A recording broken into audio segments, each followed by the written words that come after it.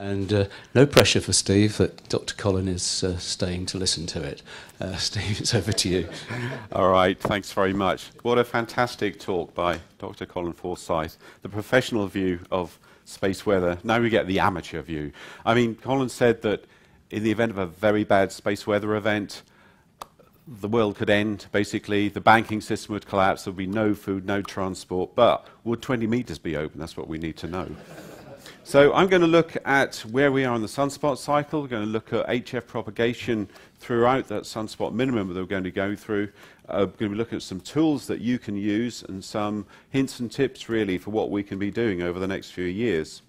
So first of all, where are we in the current sunspot cycle? And as you can see, we are roughly here. And the indication is, by sunspot number, that sunspot minimum is 2019, 2020. Very, very hard to actually say when exactly sunspot minimum is. It's something you spot after the event, really. But somebody said to me the other day, well, surely we are at sunspot minimum. And no, we're not. We've got a lot more to go yet. So that's looking at sunspot minimum in terms of the sunspot number. If we look at the solar flux index, the 10.7 centimeter solar flux index as well, again, we see that we're heading back towards 2019, 2020 again. Last year, I said there was strong correlation between the sunspot number and the solar flux index. I should have included the word smoothed in that, smooth sunspot number and the solar flux index. And if we actually overlay those two graphs of the smooth sunspot number and the solar flux index, you can see there is a very good correlation between the two. And this is one of the reasons that we tend to use the smooth sunspot number with our propagation prediction programs. The day-to-day variability of the solar flux index is one thing, but when we are producing propagation predictions, we tend to look for monthly means, monthly medians, and that's why we use the smooth sunspot number rather than that day-to-day variation.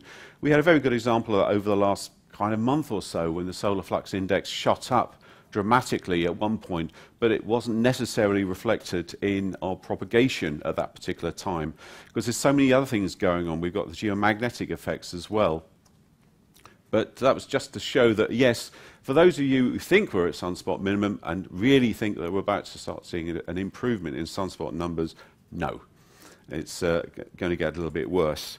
This is another chart from Belgium, the Royal Observatory of Belgium, again with their predictions of sunspot minimum, and again we're looking at 2019, 2020, which then puts sunspot maximum, the next one, at about 2026 or thereabouts. So come and see me in, 9, 10 years' time and see whether we're right or not.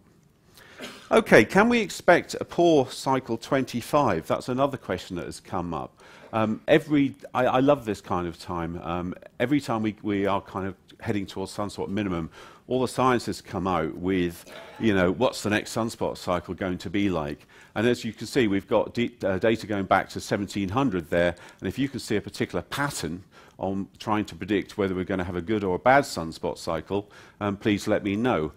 You can see from these last 4 peaks that it does appear that perhaps our next cycle won't be quite as good as some of the earlier ones. The big one, the one that everyone remembers as a radio amateur, is here, of course. 2001 was very, very good. That's when 10 meters was open to America just about every day in the autumn, and I got fed up with working in Americans on 10 meters. But the indication is that maybe the next cycle will be similar to the one we've just had. The other evidence is that the magnetic field strengths of these sunspots that we've been seeing is weakening, and so we've got this great comment at the top there that suggests we're not entering a grand solar minimum, but we are seeing a continuation of the decline of those mean magnetic fields. Or my good friend Carl K9LA puts it better as we have some evidence we're entering an extended solar minimum, we have some evidence that we're not. I think that sums it up quite right. I told him I was going to use this, he didn't mind, but I thought that said it all, really. But there is good news. There is good news. The first sunspot of solar cycle 25 has been spotted. So a big cheer for that one. There we go. Lovely. This was in December 2016, and there it is. How do we know it's from cycle 25? It has a different magnetic polarity to the others, and it's occurring at a fairly high latitude. So it's definitely the first one. As far as I know, there's not been another one spotted since then. Colin's shaking his head as well, that's good. So for those of you who thought, brilliant, excellent, Sunspot cycle 25 is starting, everything's going to get great again. No, it's very common for the first sunspot cycle to be seen for many, many years before actually anything gets going. And I was going to include a visible light image of this sunspot, but when I actually looked at the visible light image, you couldn't actually see it. So it's pretty pointless putting up. Just to cheer you up, that's what the sunspot looks like at sunspot maximum. This was the last maximum in 2015 with a solar flux index of 165, sunspot number of 181. Quick comment here. When you read that the sunspot number is 15, 25 or whatever, that does not mean there's 25 sunspots. The way it works is you have 10 for a group and 1 for a sunspot. So one sunspot on the sun is a sunspot number of 11, 1 for a group and 1 for the sunspot in it. I know there's some confusion sometimes that people think there's 181 sunspots and they start counting them and go, no, that doesn't seem to work. But that's the way the sunspot number is listed.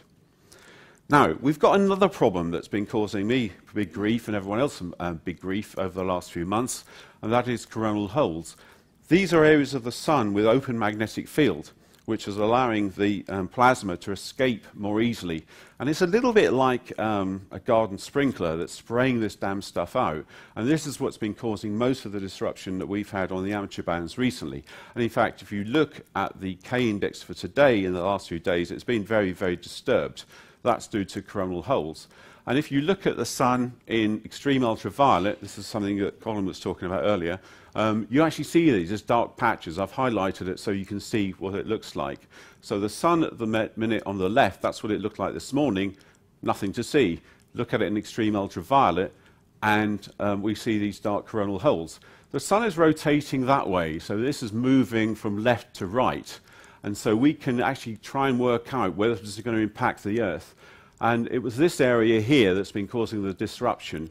Usually that plasma hits us in about 2 days. So when I do the GB2RS forecast on a Thursday for the following week, usually I'm looking at images like this, trying to work out as the thing is rotating whether we're going to get hit by this stuff. And as you showed one of the models, we get some good ideas on whether this is going to happen or not. This is actually this morning, and you can see that this area 34 was the one that's been causing us big problems. Then it goes quiet a little bit, and then we get the tail end of this area coming around. So the best guesstimate at the moment is that things will start to quieten down maybe for a couple of days, and then we're going to get hit again by plasma from this area here. And then we've got this one just waiting for you as well. Getting the forecast, propagation forecast every week absolutely right is really, really hard. Got it right this week. I actually said that if you want to do your DX, do it Monday, Tuesday, Wednesday, and then things will get poorer. Actually spot on. Who worked some DX on 10 meters on Thursday this week? Where did you work? Into South America. You got into South America. I worked Saudi Arabia. Someone else worked the States, I think, and someone else worked VK9. We think that was an enhancement due to plasma. Yeah, this was an enhancement due to plasma from this region 34. Someone said it was sporadic E. It certainly wasn't, but it was an F layer enhancement. It's very, very hard to say whether you're going to get these or not. This is something that, as radio amateurs, we'd really like to know. Because on the whole, high K indices not good for us at all. But in that instance, they were these short-lived enhancements that were caused by this incoming plasma. Then ultimately, what happens is maximum usable frequencies decline. You see it in the well, you see it here on the bands, and then you've got this disturbed period for about 2 or 3 days till it all clears up. Monday, Tuesday, Wednesday this week would have 3 or 4 days of very low K indices, very settled bands, and it was quite good. So this is what we try and predict every week. The other thing is coronal holes. We know that looking at the data right now, it's affecting us, but we look at some of the problems that occurred in kind of 2008, 2009 around that solar minimum, And I was going to try and get some images from the SDO spacecraft. It wasn't launched till 2010, but using the the SOHO spacecraft, yes, we can see from those images there that, yes, there were coronal holes. So this rather suggests that the coronal hole effects that we're seeing, which are actually kind of detrimental to what we're trying to do as radio amateurs, are likely to continue into solar minimum. So we're going to get problems 2018, probably 2019, before we see the upturn, which is a bit of a problem.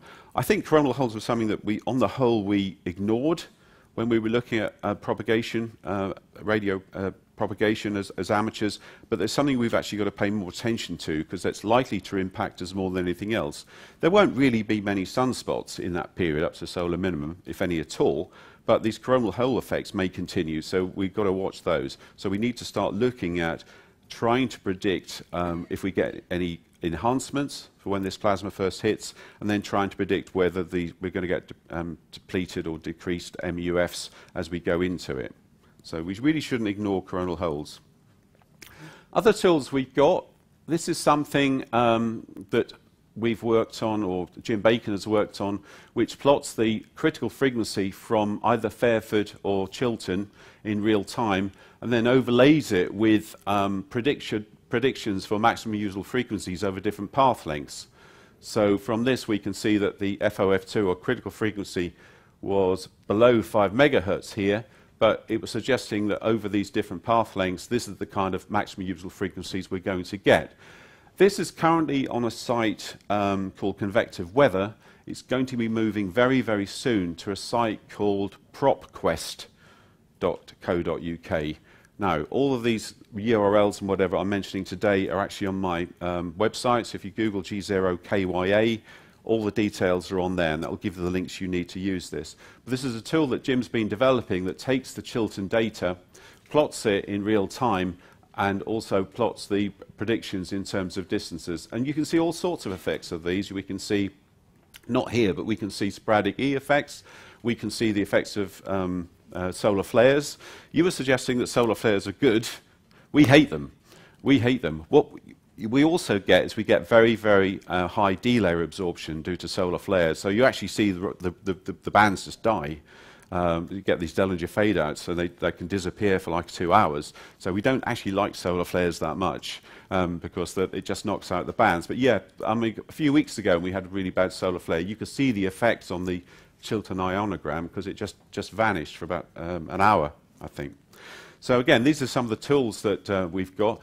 Some issues with Chiltern at the moment. I mean, the data feed from that had gone off this morning, and we get this a lot. So we're looking at including Fairford, Chiltern, and Daube in France as well, so that it will always be something you actually use. And on the site, you can actually look at an archive of data and go back to that as well. So rather than switch the radio on, you could just go to this and work out what you're likely to hear and what you're not.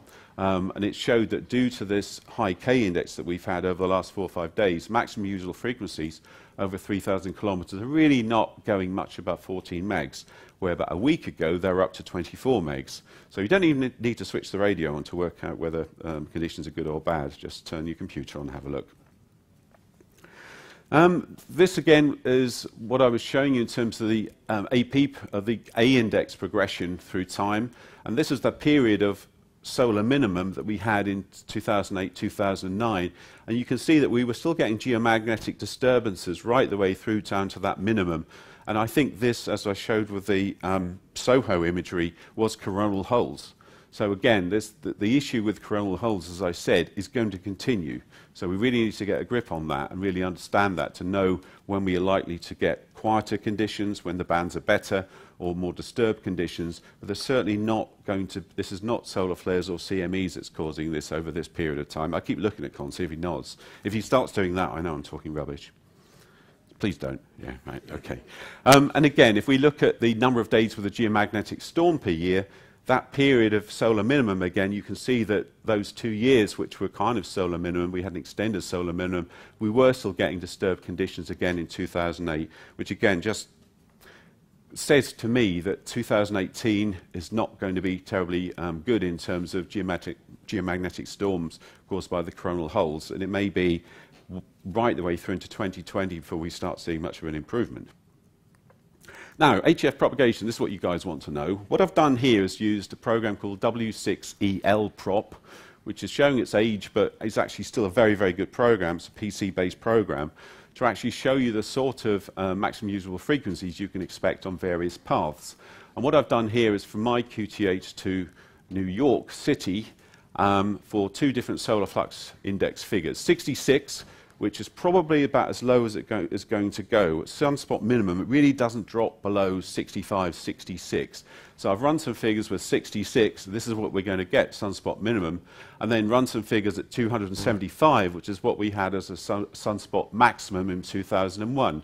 And as you can see, if we were at sunspot maximum, then you would find that you could work New York City on 10 meters right the way from 2 o'clock through to about 6:30. The good old days. Who remembers those? Go on. There we go. Excellent. Fantastic. No, we've got to get those. 2019, 2018, 2019, it shows you that if you want to work that same path now, you're going to be looking at using 20 meters, and if you're really lucky, 17 meters. But those fantastic openings on 10 meters across the Atlantic, we're probably not going to get it. This is a game of probabilities, by the way. We're not saying there won't be any 10-meter openings across the Atlantic. We're saying there'll be a very low probability. There might be one a month, but it might be short-lived and it'll be very hard to actually predict. Let's have a look at another path then. Let's have a look at a north-south path into South Africa. So again, from my QTH to South Africa, sunspot maximum, the good old days, look at this.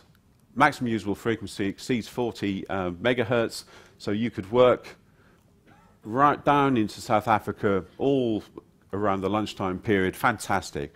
Are we going to get that? Well, no, but you may find you get some 10-meter openings down into South Africa, even at sunspot minimum, and definitely maybe 15 and 12 meters might still be open on that path in 2019. And you can play with these computer programs and get some idea of the sorts of things you can expect. One more path, so UK to Brazil, again, look at this, sunspot maximum, solar flux index 275, very easily open on 10 meters and perhaps a little bit higher. These are when you started to get these 6-meter openings that are coming in as well.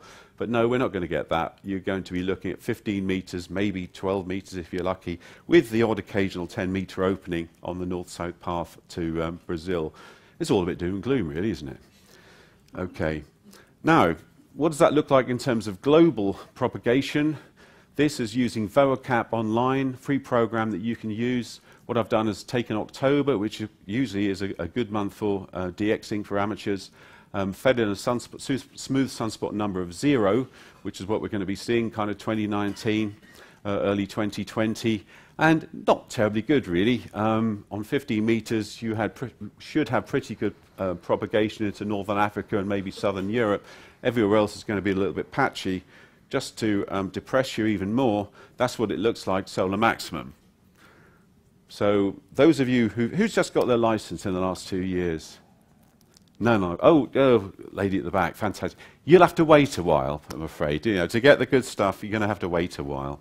Other than sporadic E in the summer. I mean, yes, sporadic E will continue in the summer period from May to September on the higher bands. Well, actually, we say the higher bands. You see sporadic E effects from 40 meters upwards, really. So roll on sporadic E next summer if we want to see some activity on 10 meters reliably. There's another one. That's what it looks like on 10 meters with a smooth sunspot number of 0 in October. Not terribly exciting, really. But again, sunspot maximum, it looks more like that. Again, so VOACAP Online, free program that you can use to try and look at some of the paths that are open and help you actually decide the best times of day to actually, and best times of year to actually work some of these paths. Something else that Carl K9LA has been talking about recently is that when we have solar minimum, we have a weaker solar magnetic field, weaker interplanetary magnetic field, more galactic cosmic rays are able to get into the Earth's atmosphere. These can cause absorption of the D layer down at the right at the bottom, so more ionization of the D layer and greater absorption of 160 meter 1.8 megahertz signals. So the classic rule that some people say is that, yes, the lower bands are better at sunspot minimum. That may not necessarily be the case for 160 meters, so even more depressing news, I'm afraid. Just give up and go and collect stamps or something, you know, it's up to you. Okay, I'm just going to look for a couple of programs, PC programs that you can use. This is not an exhaustive list at all, but if you're fairly new to the hobby, VoaProp, written by the late Julian Moss, is still available. Excellent little PC program that is nice just to run up a corner and get an idea of what's open to where and when. And the great thing is that you've got a little slider. So if you're a newly licensed running 10 watts through a compromised antenna, you can set it at low. If you're running 10 kilowatts for an 18-element Yagi at 300 feet, or a CDXC member, you put it at high. So not a bad little program at all, and it works with the VoaCap. You have to install the VoaCap engine, and this is a front end for it, so it's pretty good. The HamCap is another one that's available free. Again, it uses the VoaCap engine. You get to specify what sort of antenna you've got. You tell it what the smooth sunspot number is. Lo and behold, you get some of these graphs. Again, totally free. Again, there are other programs. An ACE-HF you can buy, but that's about $100, I think. But these are two of the kind of the simpler, easier ones to use, and come recommended. If you don't want or don't have a PC or don't want to run a PC, you can go online now and use some of the tools there. VoaCap Online is an excellent tool. Again, just go online, say where you are, where you want to work, and it will come up with a path of a plot of what bands you should be on and when. And it's also able to do these marvelous rosettes, which is for point-to-point communication. You can see that you go for the hottest spot. So if we were trying to work in New York, I think on this, what is it, there we go, 20 meters at that time would be optimum. And as you mouse over this, it will tell you the probability of you being able to work that area at that time. So again, totally free, VoaCap Online. Again, G0KYA, just Google that, and I put a post up with the links to all of these programs. PredTest has been released over the last 2 years. This is Gwyn of the Propagation Study Committee, Gwyn G4FKH. There's a program called ITU-RHF Prop, which is the European equivalent of VoaCap, if you like. It's a propagation prediction program that had very tabular output, numerical output. And I said, wouldn't it be nice if we could take that output and do what VoaCap has done with it and actually have graphical output instead? And he found some programmers to work on it, and it's now available. The URL is predtest.uk. Whether eventually we'll merge this with something else, I don't know. It's not on the RSGB server for a very good reason. It's easier for us to actually just run it separately from RSGB and don't have to get into the politics of running other people's software on the RSGB server. But again, it's free. You can do point-to-point. You can do area. Works very, very well. And this, again, is an area coverage map that PredTest has produced using a smooth sunspot number of 18 for this month. And you can see that on 20 meters, that's the kind of area that we can get. PropQuest, I think I mentioned this earlier. This is the tool that Jim Bacon has been developing. And this was a plot for, when was this? This was October. And you can see, as I said, that a couple of weeks ago, we were seeing these openings on 12 meters, but today it's down here. So it's a very, very quick tool to see, you know, what's been happening and when. We use this a lot. We use it for working out if we're going to do club contests, club championship things. How long is 3.5 megs going to be open around the UK? We use it for a sporadic E. You can spot solar flares on this because there's usually a big gap. Now, the last thing I want to talk about before I let you run off and win your prizes is FT8 propagation. Obviously, FT8 is new mode. It's not been around terribly long yet. And a lot of people have been saying that, well, okay, but I'm able to work over distances that programs say I shouldn't be able to work. The band should be closed. How many people here use FT8? And are you working some good stuff with it? Okay, well, we've been looking at this and thinking, well, is that the case? Is it that we're working beyond the maximum usable frequency on paths? Or is it that we just need to tweak the tools we've got to make it work better? For example, this is an example of New York to Norwich where I live, for, again, October, using a smooth sunspot number of 21. And you can see that it's suggesting that using the signal-to-noise ratio that VOACAP recommends, of 31 dB, that's what we get. So in other words, really, that path shouldn't be open more than about kind of 1 to 20% of the time at certain times of the day. Now, VOACAP recommends a signal-to-noise ratio of 31 dB as the kind of signal-to-noise ratio you want for a good contact on CW. But if you start reading between the lines, you should be able to have a CW contact way, way lower than that, down to maybe 0 dB or maybe up to 5 dB. So if we actually plot that, whoops, wrong one, go back, at 0 dB signal-to-noise ratio, we can actually start to see that, in fact, we've now got a 50 to 80% chance of working or hearing New York at that time. So it's a case of adjusting the signal-to-noise ratio to actually reflect what you're trying to do within VOACAP. And for example, if you start listening to the beacon network on 14.1 and then 15 meters and 10 meters as well, you actually start to see that you can actually hear the beacon that's in New York on 15 meters, 21 megs, and this is suggesting that maybe 50 to 80% of the time you should be able to hear it.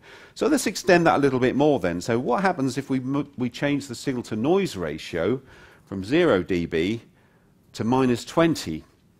And now we start to see that, yes, there is a fleeting chance now up here that you could work New York on 12 meters between those hours. Probably, you know, maybe 20 to 40% of the time. So in other words, what I'm saying, and this is not definitive, but if you're trying to work out what you can work on FT8 around the world, use VOACAP, play with the required signal-to-noise ratio, reduce it down to something like minus 20 dB, and you should suddenly start to see that these things are possible. The theory behind FT8 propagation really is that we need to kind of redefine what we mean by maximum usable frequency. We usually say the maximum usable frequency is that frequency that will support a solid contact between A and B. But there are patches of ionization along that path that are going to be refracting and reflecting some of that RF, but not much of it. But because FT8 works at much, much lower signal-to-noise ratios, that's enough to make a contact. So by adjusting this SNR, we start to get a better idea within VOACAP of what FT8 can actually do. So again, I may come and speak to you next year and suggest, so don't use minus 20, use something else, but at least play with it, and you start to see that this is not magic. It's not a magic mode that's discovering a propagation we never knew before. It's just that it's showing that if we look below the noise, there is some probability that you can work these paths on FT8. Steve, some of those programs that you mentioned a minute ago, you can just change your power level, can't you? To effectively increase the sensitivity of the You can. I mean, the thing about HamCap, VOACAP, and the rest is they're quite simplistic.